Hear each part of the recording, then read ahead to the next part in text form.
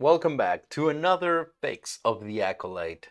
I'm glad you're enjoying these videos. If you are, let me know in the comments down below. If you're not enjoying the videos, let me know too. Like, who cares? Bring it. I read all the comments, so just know that. But before I begin showing you this fix, and I want to touch on this real quick. Remember that when I show you these fixes, you might think of them like, oh, just this is not gonna fix the entire show. Just this little thing is not gonna. I'm showing you one tree. Think about it this way. I'm showing you one tree. I'm not showing you the entire forest, okay? For example, let me show you. Today, we're going to be looking at these cuts right here. These little cuts right here. This little segment. From all of this. Right now, I have about 1 hour and 55 minutes of the movie kind of completed, kind of done in a way, at least the rough cut. So whenever you're like thinking, oh, this is not going to do it or whatever, just know that there's way more. Don't be narrow-minded, okay? Don't be thinking that that's it. That just because I edit that thing, that means that I'm not like thinking of everything else and it's not going to be able to be fixed or whatever. No, that's not the point. I'm just showing you little bits and pieces that I think are worth showing. So today I wanted to show you just like a very subtle thing. Very subtle, but it makes the world's difference, okay? So let's begin with the original. What happens in the original? So please look at the source monitor right here to the left, right here. So you can see how the original goes. So we have the introduction of Olega, and we have the Acolyte arriving. We have this little introduction of the world. We have this little girl stealing something. Then we have this little interaction with her and the robot. And then we have this. We see that it's May, the one that hired this little girl to like to mess with the little robot so she can get in. Hello, I'm over here, come on. And we have like a very bad, like, well, it's not a surprise that we have bad acting in the show, but hello, I'm here, come on. Like, I'm sorry, like, I know you're a kid and I'm not calling you a bad actress, but that was bad acting. Regardless, that is the director's fault. Like, at the end of the day, it's the director's fault. So anyhow, so we have that little interaction, and then we see Osha do that, then gives her money, and then just walks in through the gate. This is why I feel, or I believe, that this is a problem. This is why. Because we see that May is just not smart enough or like intimidating enough that she needs to hire a 9-year-old. The moment I saw that, I was like, dude, that is so fucking stupid. Like, that is so goddamn stupid. Like, this girl is just like, is it supposed to be comedic? What is it supposed to be? Honestly, I didn't like it. I didn't like in any way, shape, or form that little interaction because I feel like it detracts from the intimidation factor of May, and it just makes it look like the Jedi Temple is guarded just by this weak ass robot, you know? So I just decided to cut it. Again, remember, the whole point of this edit is to elevate the characters. Whether you like them or not, it doesn't matter to me. What matters is that these characters are elevated and have a little bit more presence. So wouldn't it be just better if we transition from Olega into just our assassin that we'll remember? If you haven't watched that video, go and watch it. It's the first scene fix. Remember that we want to believe that this girl, May, is like a very calculated assassin, that she's just going for it. So we just have her going for it.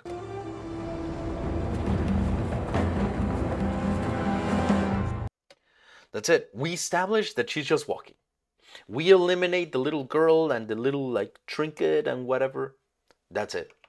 Because why? We just want to establish that she's going to a place, right? And that's what she does. She comes in and she's like elusive. Don't you think it makes more sense that she just like that we are giving her that air of mystery that she is capable of just like eluding security at a Jedi temple? So, anyways, that's what she's doing. And then we go to the infamous part. Well, not so infamous yet, but in the original, we have her coming to this Jedi Master with the fake ass wig. And then she just goes and does her little routine of you and I have unfinished business and yada yada. We have unfinished business. She goes into her little Megamind pose again. Attack me with all your strength. And here's the problem already. She is scared. You can hear it in her voice. You can hear doubt. It's just like you're not elevating the character. You're not really putting enough like emphasis to this character. You're making this character look weak, feel weak, and silly by having that fucking pose. Like why would you have that? And then she's doubtful, like this is not part of the plan. Like look at her expression. It's like this is not part of the plan. What should I do? And then she goes to attack. And then there's the force. And then she realizes, oh, there's a force field. Okay, I get it. I see what's happening here. Okay. So what does she do now? She goes to attack again.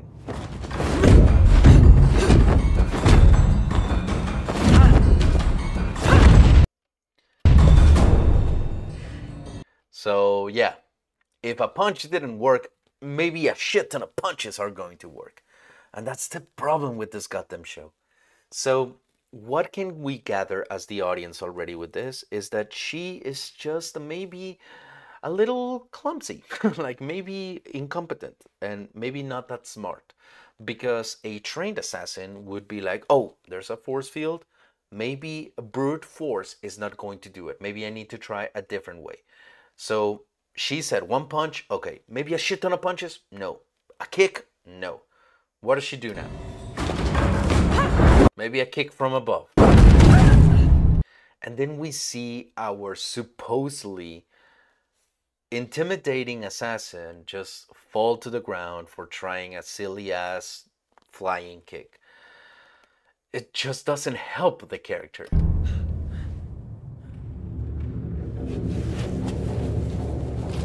You need, in order to remember, in order to make the audience kind of like root for your characters, you need to have them defined. You need to have defining traits to the characters. And right here, we have the trait of doubt and fear and stupidness. Instead of having more of a sense of danger and precision. Like if she's killing Jedi, she needs to be precise and smart. Right here, she doesn't look smart. Then she goes and grabs the knives. And the knives don't work either. All right.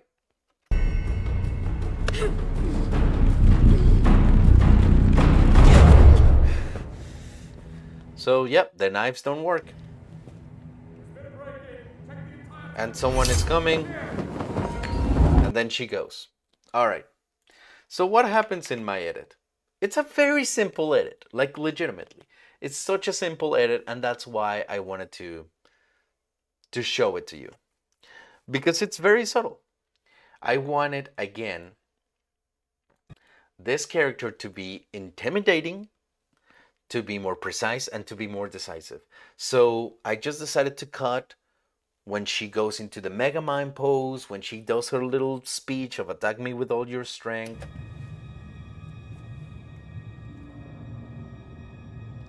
Master Torben. She says the name, Master Torben. We need to understand that she knows who this person is because it's going to be important later on. So she does say the name. She does say the name, but what happens after? She just goes for the strike. Like, why would she wait for him to attack? She's a Sith. Like, she should be like, you know, on top of this thing. Like, not giving any sort of opportunity. But this is what happens. Like, she notices, okay, my punch didn't work. Well, let me try a different method. The knives. So instead of just having this silly ass dance routine, just trying to, like, you know, brute force and anything, she just like goes for it. She's more decisive. She's on it. She decides, like, hey, I came here for a reason and I'm going to do that reason. So fuck it. Let's just go for it, you know? And that's where we go. Like I said, simple edit. It's a very simple edit. Super simple. Master Torben. Then she realizes, like, hey, this thing's not bulging, okay? Let me try something different then. And it helps with the pacing of the show, whether you like it or not. The pacing of the show is pretty bad. So we need to, like, cut the dead weight. And this is an example of cutting the dead weight. So there you go. So like I said, that's a very, very simple fix, very subtle, but it is those type of things, those microscopic changes that just help the overall story. All right, I hope you like it. Let me know if you do, and I'll see you later.